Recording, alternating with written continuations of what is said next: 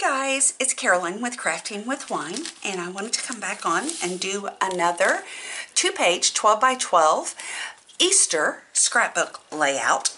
And these papers, all of these papers except for the solid colors, came from this paper stack from Echo Park, and it's entitled Easter by Alicia Whitcomb.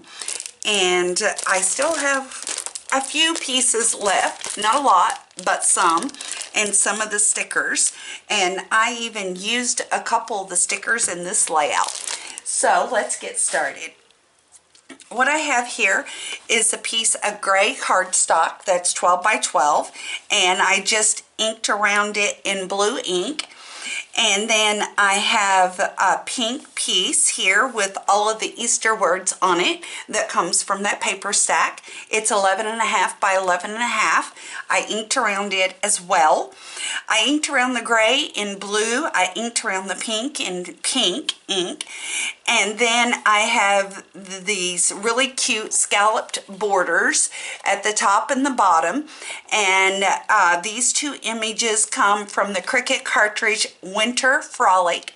It had trees attached to it. I just deleted the trees all off. And I cut the scallops at 11.5 by 2.77 inches, and then I inked around those in Vintage Photo for both of those, and I thought that carrot paper was fun and cute, and I wanted to use it. So that's what I've done. Now, all of the rest of my images comes from a cut file that I bought from Marjorie Ann Designs, and I'll leave that link in the description box below if I don't forget. If I do, remind me, and I will go back and edit the description box below. So this layout is pictures with the Easter Bunny. So my first image that I'm going to lay down is the Easter Bunny sitting in his big chair, and he turned out so freaking cute, I think. And I have cut, they come together, it's one cut file. So the rabbit and the chair together is cut at 6.54 inches by 7.40 inches. I've got the arms of the chair popped up on foam tape, and then everything else is laid down flat. And I'm going to lay the bunny down flat in the chair in just a moment. And you'll see I've used more of that paper stack. As you can see, the back, and paper, got it all paper pieced together here. And I'm going to pull the backing off my foam tape. I've got this section on 2 layers of foam tape. The part that's already attached to the chair is only on 1 layer of foam tape, because I felt like the arms were kind of getting lost, and popping it up on 2 layers here made it not get lost. So I thought that was cool. And then the other thing that I did, if you see this layer down here, it's checks instead of polka dots. That's actually washi tape that I wanted to use. So that's what I did. So this is already laid down. So now I'm just going to lay down, put my chair down. So there we go. Now I'm just going to lay my rabbit down flat too. And all of these images are paper pieced. When it's not paper pieced, I will let you know, because I think I did a couple of print and cuts.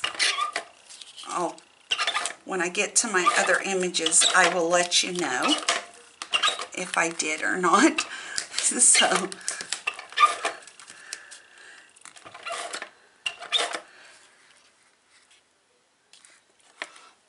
there we go. Now I gotta get him here in the chair. There we go. Cute, right? And then my next image, or my next item, is my photo mat. Again, it comes from the same paper stack. I did ink around the green checked layer, the background layer. It is 6.5 by 4.5. I inked around it in Vintage Photo. And then the other pretty pastel, geometric, I guess, design, I inked around in pink, and it is 1/4 of an inch smaller at 6.25 by 4.25.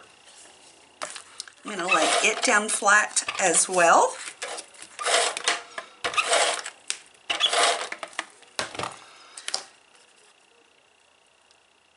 And I'm going to put it right about there.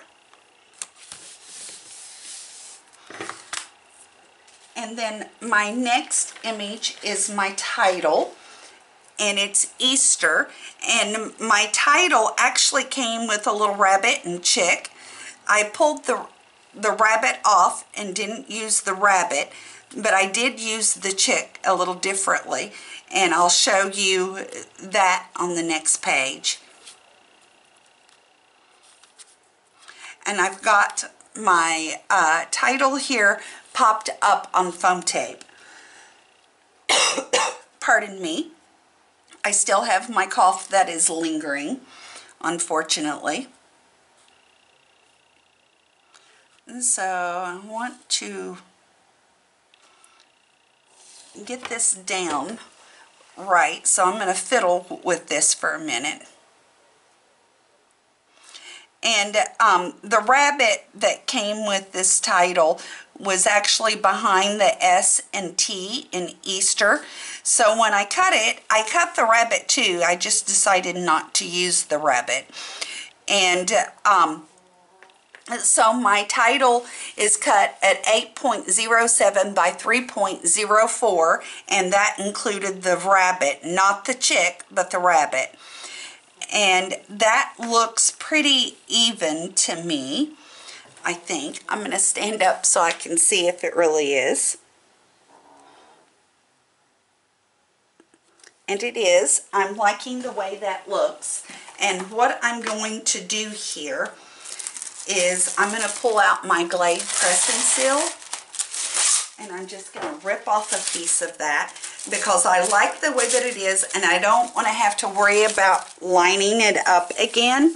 So I just laid that over top of my layout here, and now I'm just going to press the letters on because one side's slightly sticky. And see how it all came off. That's how I always use my press and seal. So now only thing I have to do is pull the foam tape off here. Oh. It takes up so much time pulling off this foam tape. Oh my goodness. Here. We'll see if I can figure out how to fast forward through this, because you don't need to see it. And if I can, awesome. If not, maybe not so awesome. Okay, got all of that off. Now I've got it still laid down here. And as long as I just lay it down easy to start with, so I get it all lined up, I'm not going to worry about whether I want to press it down or not. Okay, that looks really good for placement. So now I'm just going to press the foam tape in and press it down. And now I can just pull off my layer of Glad Press and Seal. That's how I use it all the time. The best crafty supply I might have. So hopefully you guys use it too. So that's the first page of this two-page layout. So let me set that one to the side. Let me bring in my next page, and it's done exactly the same way. I do apologize. This cough is still hanging on, big time hanging on. So I do feel a whole lot better. Got another 4x6 photo mat, done exactly the same way. Just just going to pop some adhesive on here. And I'm going to put this right up here, kind of to the top and middle of my layout. So that's great. Then I have a little boy. This still comes from the same cut file. My little boy is cut at 4.48 inches wide by 7.12 inches high. And I did a little bit of doodling and I inked around some of the things. He's holding a little Easter egg and a little Peeps rabbit in his little paws. I think he turned out really cute. I did pop the Peep Rabbit's part up on foam tape because I wanted it to stand out a little bit because his shirt is yellow too.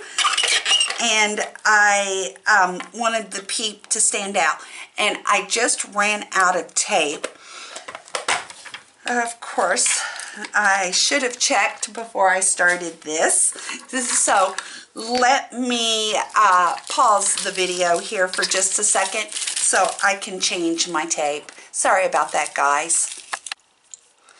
Sorry again, but I got it changed. I got tape in it, and I'm going to put my little boy right down here at the bottom.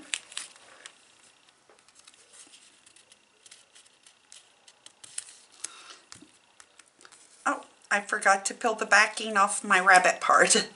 Got to do that or he won't stay. Okay, got that done. And see how cute that looks with it popped up? It really gave it something when they were both yellow. Okay. And then my next image is the little chick.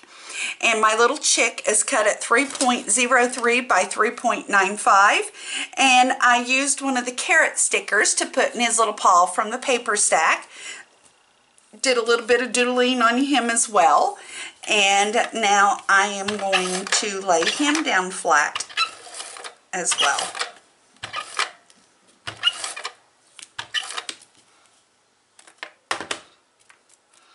And I'm going to put him right down here.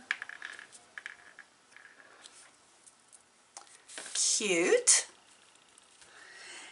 And then I have a little girl holding an Easter basket, and I did do print and cut on the little Easter basket.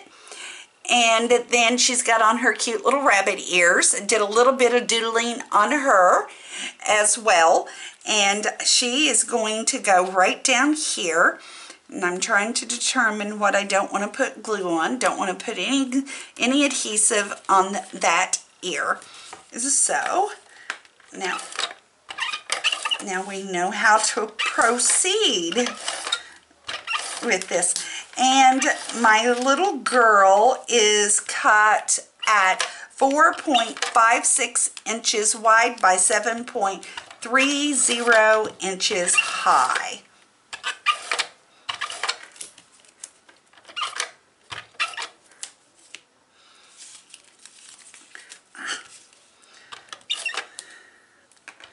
Getting stuck to the glue. And she's going to go right here.